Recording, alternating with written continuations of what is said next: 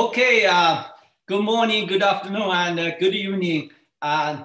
Once again, welcome you to this World Large River and Delta System Source to Think webinar series. So today is Friday. We invite Professor Anna Bernhardt from Free University of Berlin give a talk about South America, the Chile margin.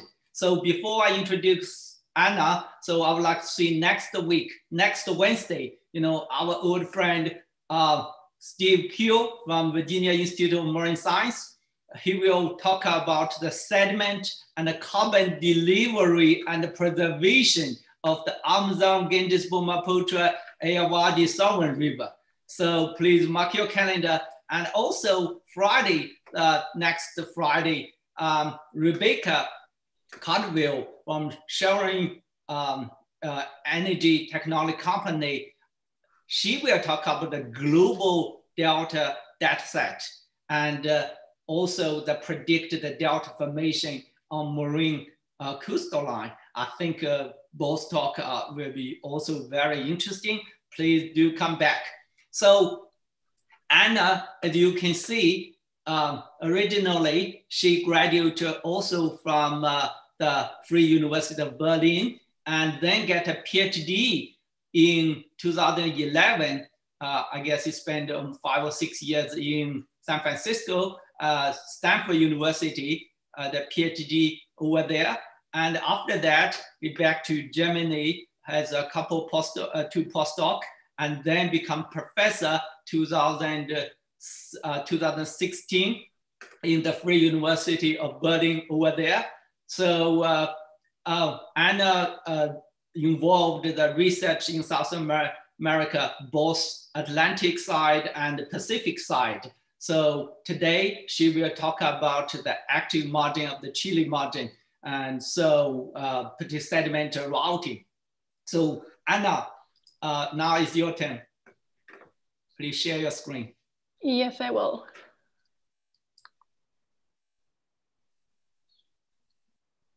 Are you okay seeing my screen? Good. Paul? Very good. Perfect. Go ahead. Well, thank you very much for this introduction and also for putting together this bi-weekly seminar that we already said so in the chat before, that really helps us going through these crazy times, and where many of us actually work in isolation for quite a bit. However, well, I will take you today to the Chile margin, and we will talk to land-to-ocean sediment routing in this area. And especially I will be talking about testing the effects of climatic and geomorphic boundary conditions here. And I would like to acknowledge my co-authors, which are Wolfgang Schwanghardt and Manfred Strecker from the University of Potsdam, where I did my postdoc, and Dirk Hebbeln and Maya Motadi, who work at the Marum Research Center in Bremen, and Jan Behren Stoet, who's at the NIOS in the Netherlands. And here we go. So we've been seeing several talks that talk about very big river system, about global sediment export from those rivers into the oceans. And and actually next week, Steve Keel will talk about the giants again, including the Amazon basin in here. And so you can see that the right side or the east side of the South American continent is drained by this really big systems that discharge a lot of sediment into the ocean. That's the Amazon sediment plume here. Just a couple of weeks ago, and you can see that massive amount of sediment that's washed into the Atlantic here. But today I would actually like to invite you to look at the little guys here over along the Andean margin on the western side of the continent that discharge sediment into the Pacific Ocean. And you can see here a couple of bigger Chilean rivers in central Chile. This is the Maule River, and this is the infamous Biobío River, one of the largest river systems here in Chile. And they also discharge quite a significant amount of sediment into the Pacific Ocean here in this particular image during flooding stage in July 2006. And if we look at the global scale, this is the compilation of Milliman and Farnsworth. We have seen this already in many talks, including Paul's introduction talk a couple of weeks ago. And this shows the annual sediment discharge from rivers into the coastal ocean. And we can see that the Andean side here of Western South America does discharge about 530 million tons per year. And that is quite significant, and it's even by a factor 4 times more than the southern part of the eastern side can do. So this is not insignificant, even though these are little. However, they drain very steep catchments and can actually free a bunch of sediment here. So this talk will be structured as followed. I will introduce the Chilean margin to you and I will explain why we use it as a natural laboratory or what I even mean with this. Then we will talk about fluvial sediment supply and offshore deposition. I mostly work in marine sediment, so my perspective is a little bit more focused on the sink part of the sediment routing system. But nevertheless, we will talk about short and long-term fluvial sediment supply and how this behaves along this margin. We will talk about long-term sediment deposition in the trench and about Holocene turbidite systems and how much sediment those receive along this particular area. We will then focus on sediment export under changing climate and geomorphic conditions, as I promised earlier. And then I will quickly talk about the questions that still remain open here in this area and how we are trying to address this in ongoing and future work. And if you get lost along the way, there's a sidebar here on the right-hand side. So, and it will pop up where we are actually in the talk. So if you're lost, you can get back on track here. Okay, zooming into Chile, this is the longest and skinniest country probably there is. And first, by looking at the simple real color landsat image, you can see that its vegetation is quite sparse here in the north, and then it gets progressively greener towards the south. You can also see that this is a subduction system. You know that anyways, but this is the subduction trench here offshore. And you can also sort of guess that this is getting deeper towards the north. And this is because there's actually a small amount of sediment fill towards the north. And we will look at this in a bit more detail.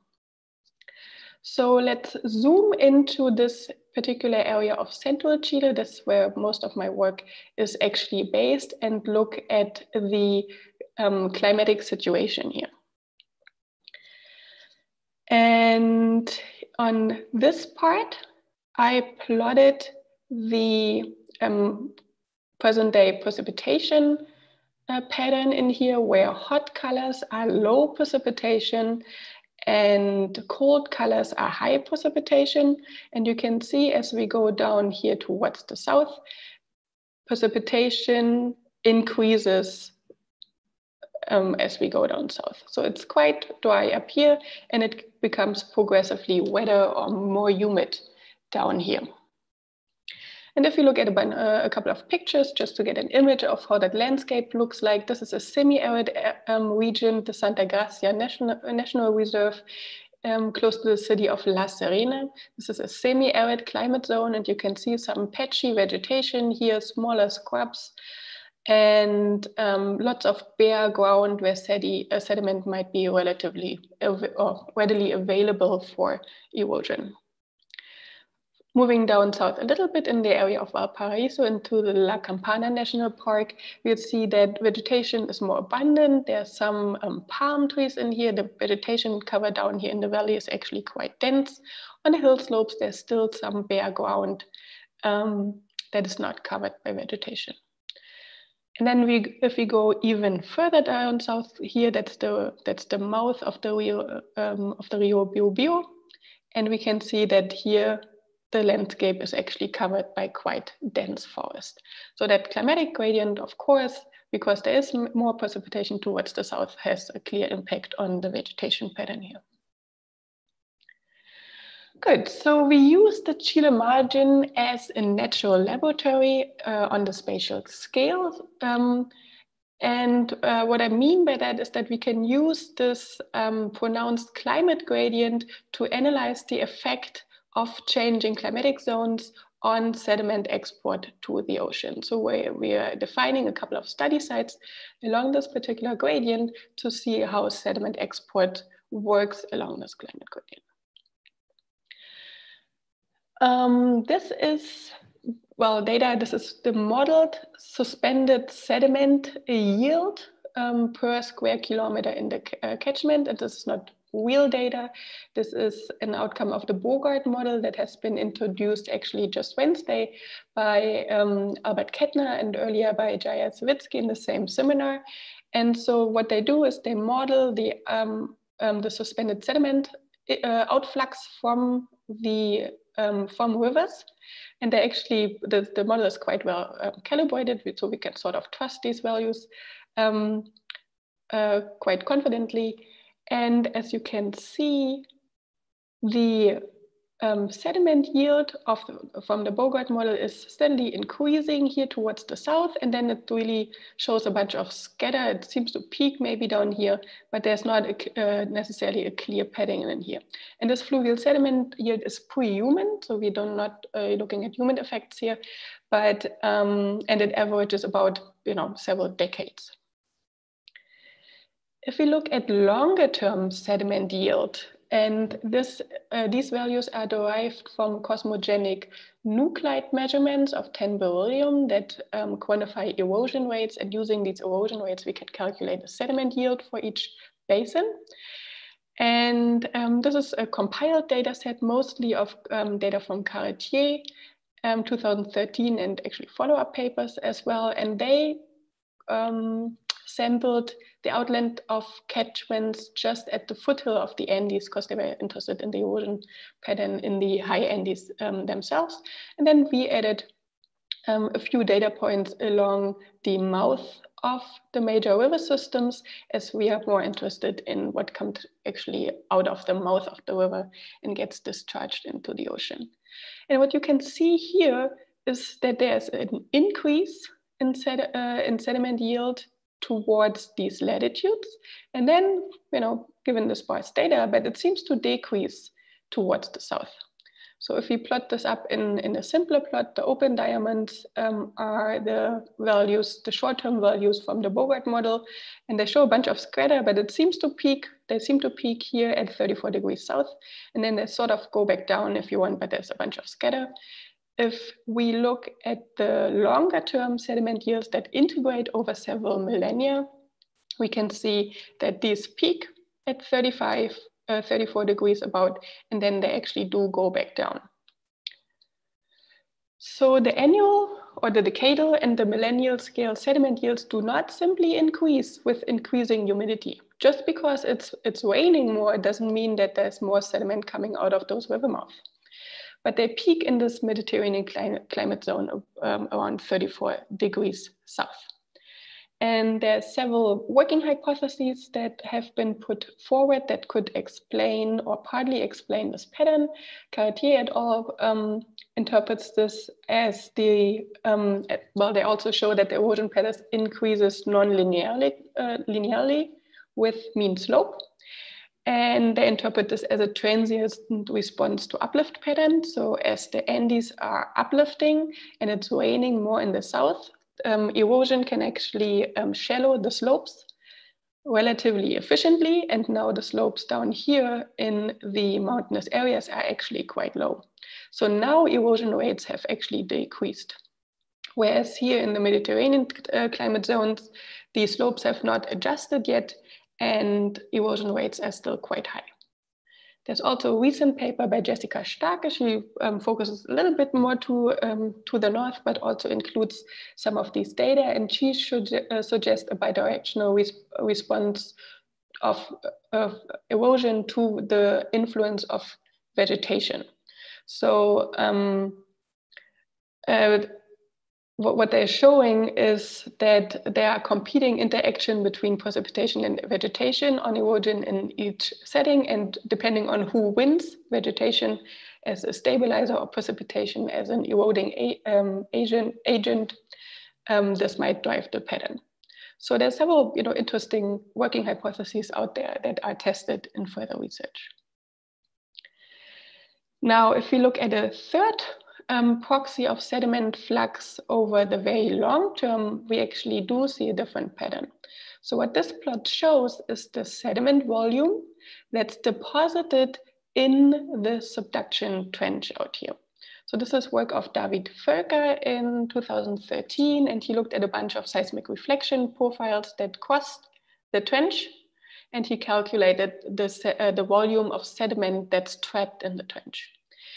And so this integrates about over about 1 million years, as the oldest sediments in the trench are sort of dated. There's actually no drilling in here, but they're suggested to be about 1 million years old. So this is the really long-term sediment flux. And as you can see, that actually does increase steadily towards the south. There might be some local influence that is determined by the position of submarine canyons and adjacent rivers, but in generally there's an increase in sediment fill in the trench towards the north, the south, I'm sorry. And so what that means is that the sediment volume here sort of does positively correlate with the increase in precipitation on this margin. And here we are seeing the bathymetry offshore the Chilean margin. So we can look at the trench a little bit better. And you can sort of see that the trench is filled here down in the south. And as you go towards the north, the trench becomes deeper and it's also less smooth. So there's less sediment in here. You can already tell by the bathymetry. And because of that local gradient, where the entire trench is slightly tilted towards the north, there's also sediment transport going on here that's directed towards the north. So there's an axial channel, a nice turbidite channel in here that continues over several hundred kilometers and then actually tapers out in here. Let's zoom into this a little bit so we can appreciate it a little bit more. This is the super nice channel here within the trench that funnels sediment towards the north. And then if we zoom into this northern part, we can still see that channel running along. And then we are actually getting into the realm where the Juan Fernandez Ridge is subducted underneath the South American continent, I'm sorry. And the trench is actually not filled anymore, and the turbidite channel is also not present anymore. So as you can see that this whole depositional system here offshore is a very open system. So sediment can be deposited along the continental slope. You can see that the continental slope here in this realm is characterized by the big forearc basin that's sediment filled, but also a bunch of smaller basins that are nested within this accretionary prism here. There's a few large submarine canyons that can funnel sediment directly into the trench, but there's also these little mini basins that can store sediment. That's similar here in the south. There's a big canyon going down the continental slope directly delivering sediment to the trench, but also many different mini basins that can fill up with sediment.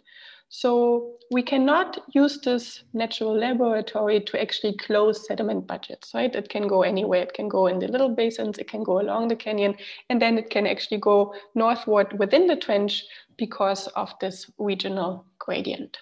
So this is something we cannot do, but we quantify or semi-quantify the sediment input by using individual gravity cores.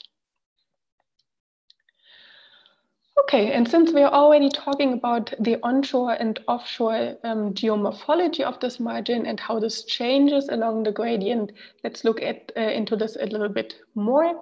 This is a block diagram here of the northernmost area. Those dots are gravity cores that we used for the studies I will introduce a little later on. And we can see that the onshore gradients are quite steep, and the rivers drain the high Andes. And then the shelf is actually quite narrow. So you can also appreciate this in this map where the shelf edge is shown by this gray line. And here in the north, the shelf is really very narrow to almost absent. So sediment during Holocene sea level high stand cannot be efficiently stored along these very narrow shelves.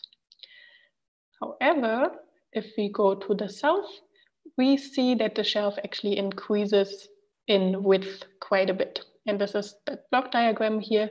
In the south, you see those big canyons coming down the canyon, the intra-basin or the intraslope basins here, and a shelf that's up to 60, maximum 80 kilometers wide.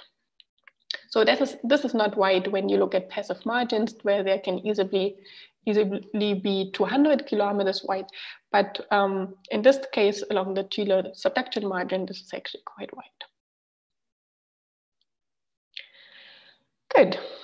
And to constrain offshore depositional patterns and sediment flux, we used a bunch of sediment gravity cores, and we looked at the sedimentation rates, but also at the frequency of turbidite deposits. So how often did a turbidity current come down the slope and actually exported coarse-grained or sand-sized sediment along the slope here. And we split it, our estimates here in different time periods, the Holocene, the deglacial, and the last glacial maximum. But for now, we will just focus on the yellow dots, which represent the Holocene. And as you can see here in the semi-arid northernmost area, the Holocene turbidite frequencies, which are given here in turbidites per 1,000 years, are actually quite low. So there's almost no turbidites coming down into the marine realm here, and also not doing the same semi-arid within this study site, which is actually of Mediterranean climate. So the peak in erosion rates, we can't actually see that in the turbidites down here in this particular forest basin. If we go down here to the south, we actually see turbidite frequency up to 8 turbidites per 1,000 years. And these rates are, or this frequencies are highly variable, because that really depends on the depositional site you're sampling. So similar pattern that we just look at the sedimentation rates within those cores, very low sedimentation rates all along here. And then these shoot up to very high, actually more than 5 meters per 1,000 years offshore the southern Chilean margin here. So in the north, there's little to no activity of turbidity currents that export sediment into the ocean during the Holocene, even though the shelf is very narrow and to almost absent, right? So it's not because the sediment is actually stored on the shelf during the current Holocene high stand, it's simply not delivered to the margin anymore. And here in the south, turbidity current activity transports sand, silt, and mud to the deep ocean, even though the shelf is quite wide, and the sediment, if it's not directly funneled into a canyon, the sediment could be stored on these relatively wide shelves. So there must be, or there should be, a mechanism that actually drives this. And in order to highlight this mechanism, let's have a quick look at the current patterns, or the large-scale current patterns. Offshore Chile, there's 2 surface currents that are directed towards the north, which is the Chilean coastal current, and the infamous Peru-Chile current, or the Humboldt current, that brings cold water from the polar region towards the north. However, there's also a southward directed current, which is not a surface current, but an undercurrent that flows at around 200 to 400 meters of water depth. And we will zoom into this area offshore Concepcion to look at some high resolution bathymetry of the shelf here that gives us clues into what's actually going on here. And this shows you that the Biobío River actually discharges directly into the head of a submarine canyon, the Biobío submarine canyon. So much of that Biobío River sediment can be directly funneled into the trench, as the canyon leads directly into the trench. That still doesn't necessarily explain us the high sedimentation rates or the relatively high turbidite frequencies on the continental slope. So let's zoom into the inner shelf here. And when we do this, this is very high resolution bathymetry. It's about 2 meters per grid cell, so much higher than our usual bathymetry out there. And we can see that the inner shelf is actually quite smooth, and we interpret this as being covered by loose sediment. However, if we zoom into the outer shelf area here, we see a completely different pattern. So this is, out here is the shelf edge. You could sort of guess those gullies that start incising into the shelf edge here. And we see a bunch of rigid bedrock ridges that are partly faulted. And this rigid surface is partly covered by these smooth areas, which we interpret as loose sediments. And you can see that the sediment is reshaped into those elongate sediment drifts here, for example, but it's also winnowed out or eroded into these scours here. The direction of the scours sort of implies a southwestward direction, sediment transport direction of this sediment. And the Gunther undercurrent actually coincides with the depth of the shelf here and transports the sediment or sweeps this loose sediment over the shelf edge or into those gullies or onto the continental slope and causes these high sedimentation rates and also delivers sediment in order to trigger turbidity currents offshore here.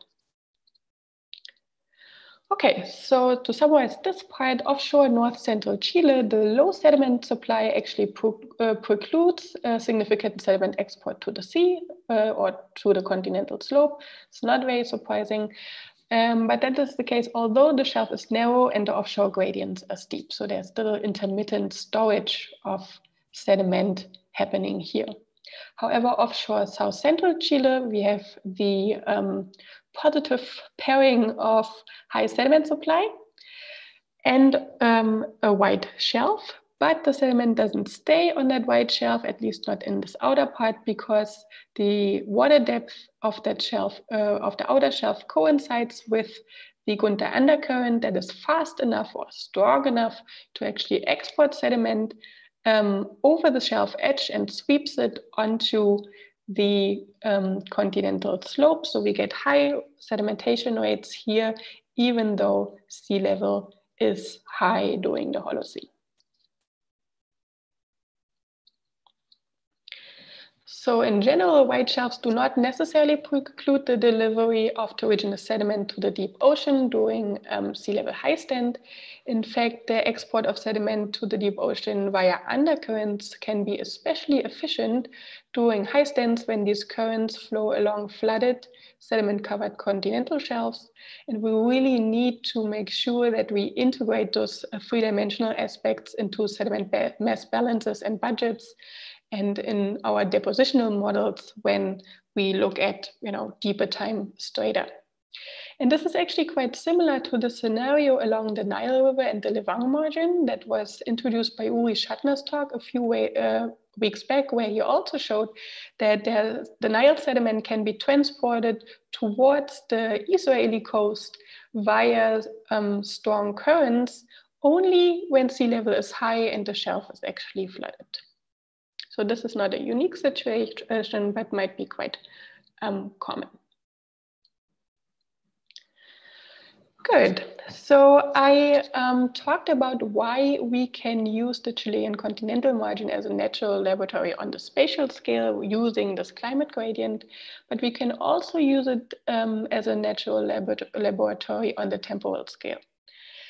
And so we can use the well-defined climate change from the last glacial maximum to present to analyze the effects of changing climate on sediment export to the ocean in different climate zones over time. And what actually happened here is the following. So we have the semi-arid study site up here in La Serena, a Mediterranean study site offshore Valparaiso, and then a humid study site down here just south of Concepcion. And the reason why it's humid down in Chile, it's because the westerly winds, they blow onto the continents in these latitudes, and they bring moisture from the Pacific Ocean onto the continent. And during the last glacial maximum, the core of the westerlies was actually moved towards the north by about 5 degrees. And so with this, the entire precipitation gradient was actually shifted towards the north by 5 degrees. So along our study sites here, everything got wetter or more humid. And after the LGM and during the deglacial, the westerlies or the core of the westerlies actually shifted back down for about these 5 degrees.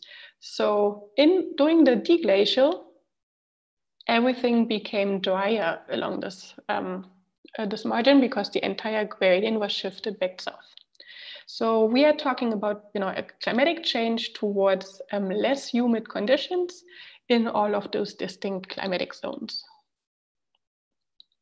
So the research question we are trying to answer here is, how is the deglacial aridification manifested in marine clastic deposits under changing climatic and geomorphic boundary conditions?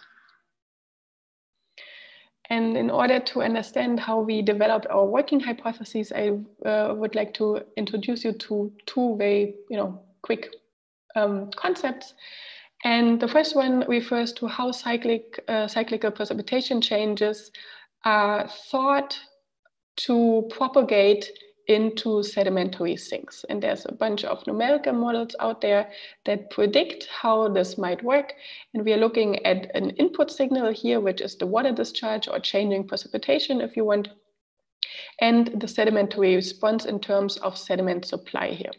And if you pick a diffusive one-dimensional model of Armitage, he showed that, well, if the cyclicity is quite, or the periodicity of the cyclicity is quite high, sediment flux may respond during the first few cycles, and then it just sort of tapers out and you don't actually see a signal in the sedimentary sink anymore. There are other models out there that propose the opposite, that such signal might be amplified in the erosional zone. Or if you pick yet another model by Simpson and Castletor, it might be amplified by river transport feedbacks, meaning that if you put more water into the system, then within the transport zone, which in larger river systems, you can remobilize more sediment from the floodplain because there's more water available, and you can amplify the sediment supply signal. So depending on which model you choose or which model you think is most applicable to your study area, you might not see a signal or you might see a signal. And we would be just looking really at that precipitation decrease during the deglacial, just as a half cycle if you want. The second concept I would like to introduce is the concept of connectivity. And connectivity describes how efficient a certain portion of sediment can be transferred from one compartment, from one part of the sediment routing system to the next. And generally, systems or a sediment routing system is highly connected when a high amount of sediment can actually make it through. So here in that northernmost study site, the onshore gradients are quite steep. You can see that on this onshore slope map. Then the shelf is narrow to absent. I talked about this earlier. And then the core locations that we are looking at are here within the continental along the continental slope, because there's very little sediment out there in the trench. And so we think that this system the systems up here are highly connected. And another term that we use for this is that these are reactive systems, and it's a term coined by Philip Allen in 2008. The geomorphology looks quite different if we look at the south here, where the gradients are steep in the Andes, but then you get into the zone of the Central Valley, which obviously has low gradients because it's a valley. And because the coastal cordillera, we go onto this wide shelf. The accretionary prism out here is quite big, so it has a bunch of smaller interbasins in here. And then the core locations we chose are actually out here in the trench and on the incoming plate, because the sedimentation rates are so high on the accretional prism or on the continental slope that we, within gravity cores, we never captured the last glacial maximum actually. So the distinct geomorphology is due to a steeper subduction angle out here. So there's active volcanism as well. And then that big central valley that develops here. There's also a bunch of glacial lakes over deep in glacial valleys here at the foothill of the Andes. So we think that this system is less connected and therefore more buffered. So there's a decrease in connectivity because the gradient is decreasing, but there's also an increasing size of potential transient sediment sinks towards the south. And these includes the glacial lakes, the Great Valley, the white shelves, but also the interslope basins on the slope here. So the working hypothesis that we came up with is that the deglacial precipitation decrease is probably most prominently preserved in the marine records offshore that northernmost semi-arid study set, because that's a very reactive sediment routing system, and that the signal or the sedimentary change due to climate change will be much less pronounced and occur with a significant lag time in that humid study site where the system is more buffered. So let's see if that's actually true. So what we did now is we took a bunch of sediment cores that were caught by the RV Sonne, but we also included an ODB core. We quantified turbidite frequency and thickness in here. We took a bunch of previous studies and extracted the paleoclimatic proxies from here that constrain the climatic change. We computed the age depth model to quantify the age uncertainties, because we want to compare the timing of the environmental change or the climate change to the marine turbidite record. This is a first glimpse at the data. I'm leaving out this intermediate study site for time constraints, but we can see in this northernmost study site, that's this orange curve here, and this is turbidite frequency now in turbidites per 500 years against age. And we can see that around 16 to 15,000 years before present, the turbidite frequency drops quite significantly here in the northern study site, and it does so a little bit earlier at the humid study site. There's a steep decline in turbidite frequencies in the cores that we looked at. Now, we want to compare the change in offshore turbidite depositional pattern to environmental change proxies. And so we come up with these plots. No worries, I'm not gonna get into this detailed plot, but we basically want to compare the timing of curve change for different proxies towards our sedimentary record. Oops, and this becomes quite messy if you look at this this way, and we also need to quantify the uncertainties, so this is not a great way to look at this. And we try to come up with a more intuitive way, which I hope I can explain in here. So we plotted the age models against the proxy of interest, be it turbidite record or whatever climate proxy, and we did that for each Markov chain Monte Carlo simulation out of the age models. So when you model age depth models with the Bacon R software of the Blah, then it actually does that by modeling many thousands Monte Carlo Markov chain Monte Carlo simulations. So we took each one of these and we determined first the steepest or the maximum change within the curve, which is the steepest gradient of the proxy curve. Those are the black dots. And then we also quantified the temporal duration of proxy curve change. So that means when the curve changes its gradient and back again. So that's the temporal duration of the change in the proxy. And we did this for every Monte Carlo simulation. Oops, now this is going crazy. And we just got rid of the curves and remained with the quantification of the steepest change or the maximum change and the temporal duration of this change. So what you're going to see from now on is black dots and the duration in a gray bar. So we did this for all the proxies and our sedimentary proxies. So the black dots, again, are the maximum change. The gray bars are the temporal duration of this change. And we can see that turbidite frequency in this northernmost study area declines quite steeply around 16 to 15,000 years present, and the temporal duration of this change actually goes on until about 11,000 years before present. Turbidite thickness takes a bit longer.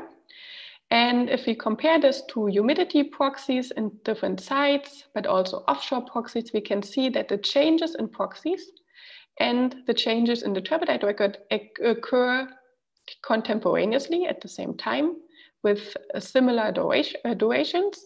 So within the resolution of the edge models. And down here, we can look at sea level that also changes, of course, but it shouldn't have too much of an impact up here because the shelf is narrow to absent. Now, by looking at the south, we can see this very steep decline in turbidite frequency. A little bit earlier, about 17,000 or so before present, and that occurs very abruptly. And it also occurs temporaneously with the changes in proxy. So these are pollen changes. This even slightly postdates this maybe a little bit, at least in the steepest gradient. But the other proxies are just in line with the change in turbidite frequency. So everything happens at the same time. So our working hypothesis that this deglacial precipitation decrease is most prominently preserved just in the northern study site is actually not necessarily true, because we can see that the spatial temporal turbidite pattern mirrors the deglacial humidity decrease and the warming that comes with it over a wide range of climate zones and geomorphic settings. So basically all 3 sites that we tested. Lag times are not resolvable, so they might be present, but they must be below the resolution of our H models. And turbidite decline is not mainly controlled by post-glacial sea level rise, as in the southern study area, sea level rise actually postdates the change in turbidity currents. And in the semi-arid site, we think that high system connectivity or reactivity is responsible for the rapid manifestation of deglacial aridification here seen in the decrease in offshore turbidite deposition. So this is in agreement with our working hypothesis. However, the south seems to be functioning somehow differently. And here the turbidites shut off also at the same time as the proxies show the steepest change or the steepest climatic change. And we think this is actually due to a different process, or at least partly due to a different process.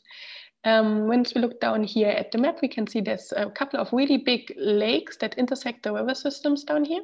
Those are overdeepened glacial valleys that have been flooded by meltwater.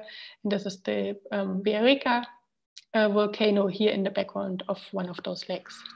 So of course, these lakes became partly ice-free during the deglacial as well. So all of a sudden, you open up this big, efficient sediment trap at the foothills of the Andes, which swallows a whole bunch of sediment that then doesn't make it out to our core locations anymore. So that would actually mean that this is a decrease in connectivity in the system that's in the end responsible for signal propagation offshore. So we conclude that high connectivity, but also a rapid loss of system connectivity within the sediment routing systems can result in rapid manifestation of a climate signal in the downstream sedimentary system. And it may create meaningful and quite similar stratigraphic patterns in the sink. So for us as sedimentologists or stratigraphers, that's quite encouraging because we can see in this particular area that climate change is recorded in the sediment depositional patterns offshore. So the turbidite deposition is dramatically reduced during the same time as the proxies indicate the climate change in all study sites along the entire gradient. And that is, of course, encouraging because that's what we usually try to do as sedimentologists, right? We try to take a sedimentary record and invert it into changes in the upland river catchments. And so, even though this is quite a nice result, as I think, The really interesting question behind this is the following. So what are the sequence of processes that actually lead to this reduction of sediment supply, especially when we think about the northern area? Does first chemical weathering reduce? And then because there's less loose material available, erosion will reduce? And that leads into the decreased export of sediment? Or is it simply that we don't have enough water in the rivers that decreases the river transport capacity? And so there's sediment available on shore, it just cannot be transported offshore anymore. And how does this sequence of different processes that change in the sequence with climate change differ between climate zones? And this is a question that we are trying to address in a project that just started about a year ago. And this project is part of the larger research consortium, which is called EarthShape. It's a German-Chilean research initiative that aims at looking at how microorganisms, animals and plants, so biota, influences the shape and development of the Earth's surface. And EarthShape as well is making use of the steep climate gradient along the Chilean margin to look at the influence of biota on the Earth's surface. And the project that we have within this bigger research framework is called the SECO-Chile project, and that includes the coupled vegetation, weathering, erosion, and sediment export response to climate change. And we take a bunch of relatively novel proxies to constrain these. So PIs are Hella Wittmann, Dirk Sachse, and Patrick Frings from the GFC Potsdam, and myself. And then we have two very talented PhD students, that is Charlotte Leuchtli down here and Nestor Gaviria, who are taking up this challenge. And the philosophy behind this project is such as we know that precipitation is changing from the LGM to the Holocene over the deglacial. And what we would like to constrain is how does the hydrology change afterwards, which we constrain by delta deuterium in leaf waxes. Then we are interested in how the vegetation changes after that precipitation changes. We would hypothesize that it takes a little bit of a lag time for the vegetation to change, but not much. And we also measure a bunch of parameters in leaf wax biomarkers to constrain this. Then we look at the change in chemical weathering by looking at lithium isotopes. And we would hypothesize that chemical weathering changes after the vegetation change. We will then look at erosion rates and paleo-erosion rates using cosmogenic nuclides. And then we already constrained the sediment or the change of sediment export to the ocean. So we really want to get at the sequence of processes that are happening here. And this is a first glimpse of the types of data that Charlotte and Nestor are acquiring those days. And I won't go too much into the details of these particular data. I just want to show the concept of the study. And they sampled soil and river sediment on shore. And they also have a bunch of surface sediment cores offshore that can be used to calibrate those novel proxies. And then Charlotte actually takes marine gravity core to look at the sedimentary record from the last glacial maximum to present to really look at how this climate change evolved in this particular course. And in order to do this, these proxies actually have to be calibrated in modern sediment along the margin. And this is what's shown here. The proxy that I'm plotting here against latitude is the average chain length of N-alkanes. So this is the number of carbon atoms in N-alkanes of higher plants. So how many carbons are within this one compound. And you can see that this particular proxy is actually most sensitive here in the north, where we transition from the arid to a semi-arid site. And then it becomes sort of scattered and maybe a little bit less sensitive once we get into the humid area. So we are looking at these types of proxy thresholds that we thresholds that we can then apply to the paleo record to really constrain what happened in terms of these surface processes in the past following the LGM to present climate change. All right, so the take-home points, just very generally, are basically that the Chile margin can be used as a natural laboratory to analyze the response of sediment routing systems to changing climatic and geomorphic boundary conditions. And we can do that in space, in the modern world, and also back in time by tracing this past climate change. Millennial scale erosion rates and sediment flux show the response of a transient landscape, whereas the million-year sediment flux generally increases with the modern day precipitation gradient. And during the Holocene, the river sediment input and shelf bottom currents control the sediment supply to the continental slope and trench. And it's really the interplay of the two. You need to have high sediment input, but you also need those undercurrents in order to increase your sedimentation rates on the continental slope. The glacial climate change is reliably reserved in marine sediment archives on the continental slope, and that is true for a wide range of climate zones. So all the study sites that we tested show that same thing. However, the geomorphology of the onshore catchment plays a very important role in this type of signal propagation, and distinct geomorphic processes can result in the same stratigraphic pattern. So you need to watch out which geomorphic process you actually want to invert from your sedimentary record. Right, and with this, I will leave you with this beautiful image here from the Biobío River mouth that discharges sediment directly into the big Biobío Canyon that gets funneled towards the trench here. And I'm very happy to take your questions. Oh, fantastic. Thank you very much, Anna. And so let's see if from the audience, if any question, you know, Tom Bianchi left a message, a question.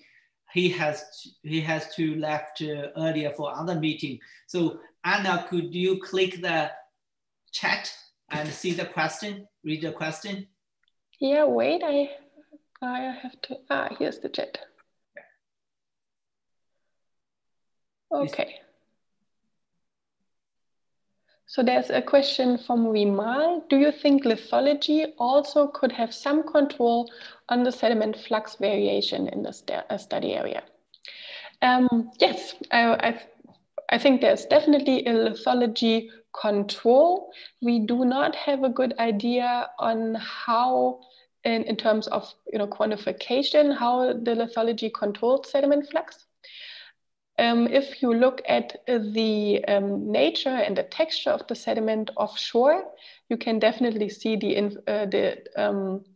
influence of the catchment lithologies. So in the north, it's mostly plutonic rocks, also from the coastal Cordillera, that provide sediment for this area. So you see higher grain sizes if there is any coarse grain sediment, because there's quartz in those plutonic rocks and feldspar as well. Whereas in the south, there's active volcanism going on, right? Because the subduction angle is still is steeper down there. You can actually melt the crust and have active volcanism. So we see we see generally finer grain sizes and higher amounts of mud in there, because those volcanic and acidic rocks preferably weather into finer grain sizes, and they don't form a whole lot of sand, really. So yes, that would be the short answer, I guess. Okay, Anna, could you also see the upper one, the Tom Bianchi's one? Oh, there's one more down here. He asked, in addition to glacial lakes, how about the void also contribute to the buffering effect, and how important earthquakes in contributing to turbid ice? Yes, so this is a very good question, and we're really two questions in one, right? And so I haven't talked much about the fjord area at all. Do you still see my screen, Noah? Yes. Oh, okay. Then let me enhance this. It gave me a funny message here. So if you look at the coastline down in here, and remember our southernmost study site was somewhere in here, but if we go down here, you can see that this entire coastline is heavily influenced by glaciation. During the last glacial maximum and earlier, you can still see the remnants of the ice sheet here, the southern Patagonian ice sheets that used to carve those fjords. Are you sharing your screen? Oh, okay. Let's see, it gave me a funny message, so I wasn't sure. Here we go. Are you seeing it now? Yes. Great. So again, our study area, the southernmost study area was somewhere in here, but then this region is highly influenced by glaciation from the remnants of the ice sheet down here. And so there's a bunch of fjords. And of course, much of the sediment here is trapped in those fjords. So if you actually look at the trench fill volume as you go further down to the south, the volume actually decreases again. I didn't show that to you because it wasn't the focus of the study, but the trench volume actually goes back down, and that is because a lot of the sediment actually stays within those fjords. So there's definitely a influence of that. And then I have to look up the second question here because my chat window is gone. Uri, could you go ahead and ask your question, Uri? Yes, can you hear me? Yes. Hi, Uri. Hi. Great talk, thank you. Can you explain a little bit more about the along shore, along margin currents, how they contribute? Because it's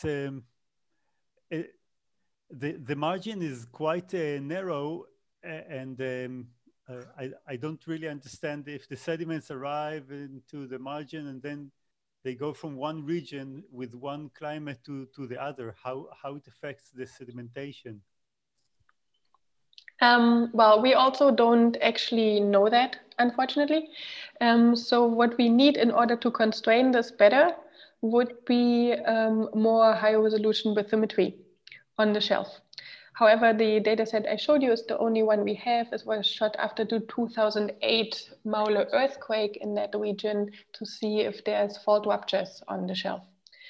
And so the only thing that we do have is measurements out there. So ADCP measurements that show that the undercurrent is actually flowing along the outer shelf towards the south.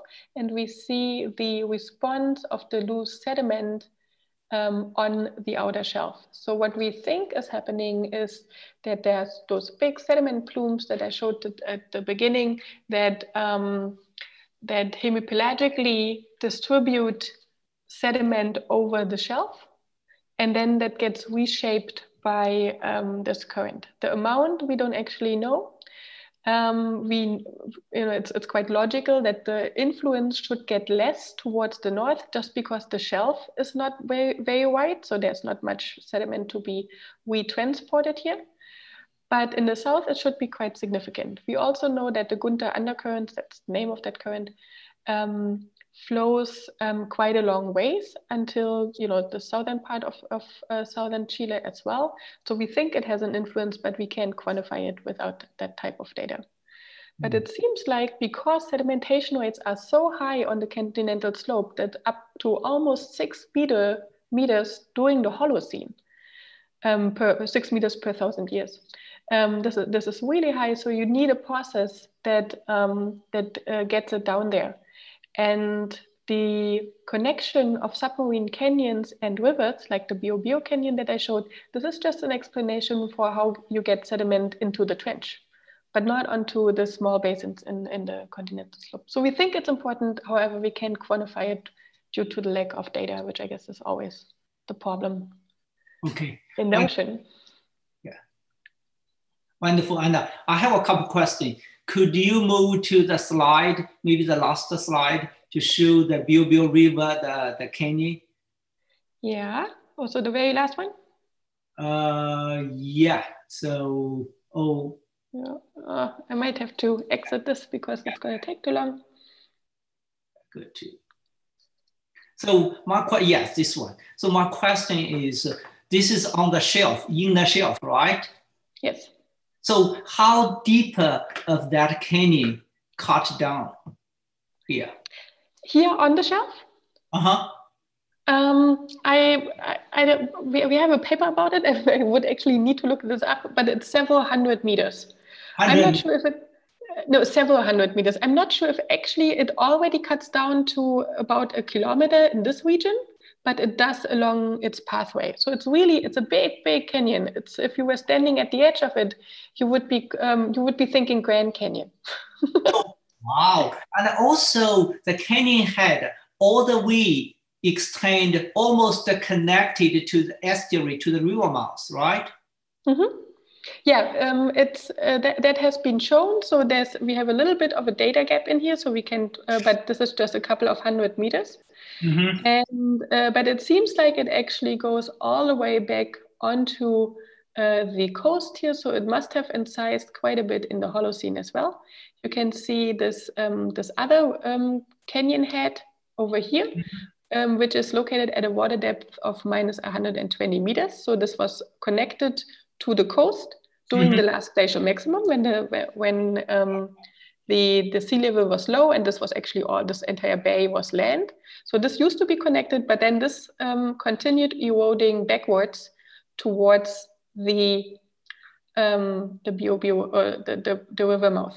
And okay. If you look at the canyon head very carefully in the higher resolution bathymetry, you can also see that there is bed forms, cyclic steps, that are thought to be formed by turbidity currents. So it seems like there's a direct discharge of turbidity currents in terms of maybe hyperpycnal flows from the Biobío into that river, into the canyon. Because the bed forms is very commonly to see in the Monterey Bay Canyon.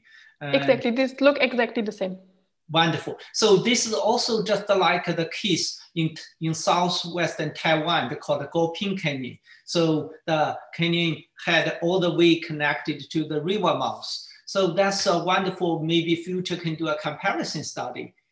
So I think, the Gaoping Canyon is one of those crazy canyons because it receives so much sediment from this very steep slopes. Here, the slopes onshore are not that steep, but it seems to be enough to actually backward erode a canyon head and keep the connection of the mouth. So these are very important canyons. There are not that many out there of this type, but I think they are absolutely key in sediment transport towards the ocean during sea level high stand. So you mentioned about the turbidity, mainly around 15,000 years ago. There's a hard peak, 16,000 years ago. So how about the modern day? Is any modern sediment discharge to that subduction, the trench? Do you have any evaluation, any estimate how much those kind of riverine sediment reach to the trench, the deep trench? Yeah, so we don't know in terms of quantities during the modern day. The problem is that the trench, the water depth at the trench is 5,000-6,000 meters deep, and this is below the CCD. So you dissolve foraminifera below this at this water depth, which we use in order to date the sediment. So we have severe trouble in dating sediment cores in the trench just because you dissolve all the carbon that we use for C14 dating. Foraminifera maybe doesn't work, at least some more than, 100 years ago is any, like Land-to-10 is able to, maybe too slow. I don't know. Is there any sediment trap? People do any sediment trap for the, over there? Not that I know of. That would be a very interesting thing to do. And then 210 lead would definitely be another option. So there's a study in this area onshore that determines sedimentation rates on the shelf, which are quite high. But the trench is still missing. But I would absolutely love to do that. It's deep. Okay. I have more questions. Maybe we can ask you, after the meeting. But I have two more questions from Adelic. Adelic, do you want to speak? Adelic? Could you unmute yourself and speak, or? But Adelike's question is how the width, how wide of the canyon, the one you just talked about. Yeah, well, this changes along the course of the canyon, and so it's several hundred meters to even a kilometer wide down in here, and then of course it's less wide when it comes to the coast. So there is a 2015 paper in geomorphology where we show all the different the development of the width and the depth of the canyon along its entire pathway. So if you're interested in the numbers along its way, you can look that up in that paper or email me so I can send you a copy if you like. But it changes along the way, a couple of hundred meters at the most. Adelike, do you have more questions you want to see? Adelike? Yeah, can you hear me? Yes. Yeah, I'm Adelike. Yeah, I'm quite interested to look at this canyon. All right. I later possibly will email the speaker and I request maybe for more information. But another question I have is on the canyon floor. Do you see any kind of deep pool features? Evidence of maybe some kind of very turbulent flow that create deep pools? I don't see any deep pools or scours that you are referring to. Yeah, scour, yes. Yeah, I'm referring to scours, yeah. Yeah, so what we do see is nick points in the canyon pathway that might retreat over time. So that would be an indication of flow, but also those question-shaped bed forms that Paul mentioned before, or cyclic steps that are present in the canyon head, indicate quite turbulent flow. Okay, thank you. So Mr. Tan Chengpeng, do you want to speak out your question?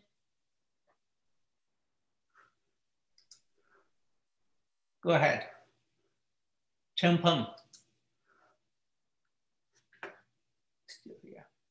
Yeah, I can also read the question. Yeah, okay, go ahead. The question is, the sediment flux to the ocean is much lower in the north semi-arid, and I wondered if most of the sediment were just accumulated in the continent, such as the Piedmont area.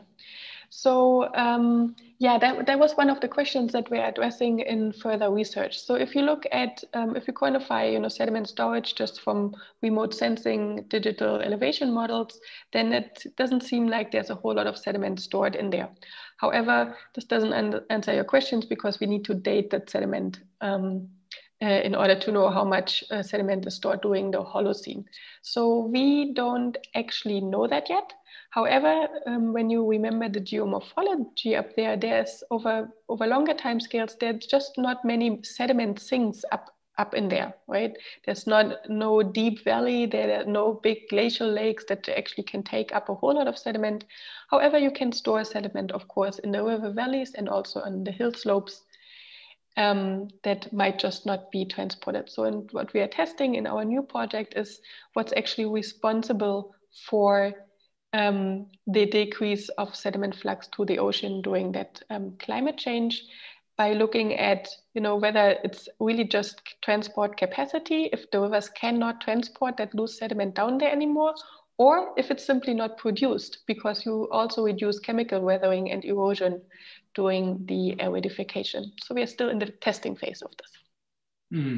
Interesting. Thank you, Anna. So Anna, you show a lot of high resolution bathymetry multi-beam data, but you didn't show much seismic or chip sparker, that kind of sensitivity profile. Is still processing, or some of your colleagues doing that part, or? So there's a bunch of high resolution echo sounding that was taken when the cores are taken, and they haven't shown that that's correct.